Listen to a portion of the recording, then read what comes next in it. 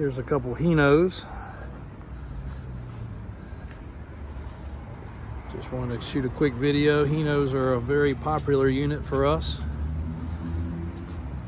They're either a love it or hate it vehicle. Here's a couple fine examples. Got AJ over here cooking some lunch today.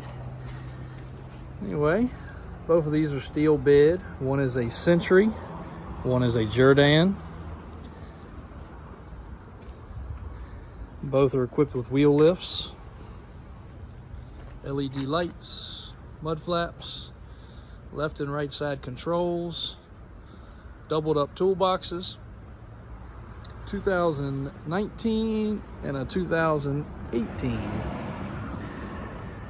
A lot of people aren't familiar again with these, so you say Hino, sometimes that's like saying Subaru or something, but both of these trucks also have the, before I forget, the grill mounted upgraded LED strobe lights. But Hino is actually part of Toyota, so these are running both are running a diesel engine, and from what we've been expressed, they're both Toyota diesels. In the newer ones, which we just have sold a couple 22s and 23s in the last few days, those were Cummins equipped. So I think the standard motor now is Cummins. But air ride suspension, I mean, all the things you'd expect of a F650 or a Freightliner, International. Really would consider them pretty considerate to an International, a KW, or a Freightliner as far as the size of truck, as long as you're talking about a, you know, medium duty.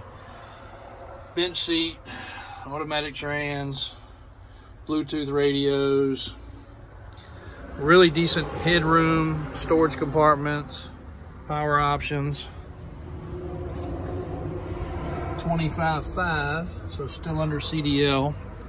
And I think both of these are 12,000 pound bed ratings. So like I said, real similar to a International Freightliner, Peterbilt, KW, as far as size. Maneuverability, most people say that the steering is a little bit better.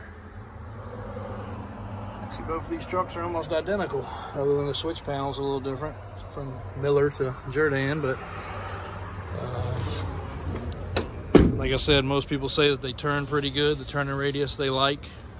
If you got somebody that's a Hino fan, they will not buy anything but Hino. I can promise you that.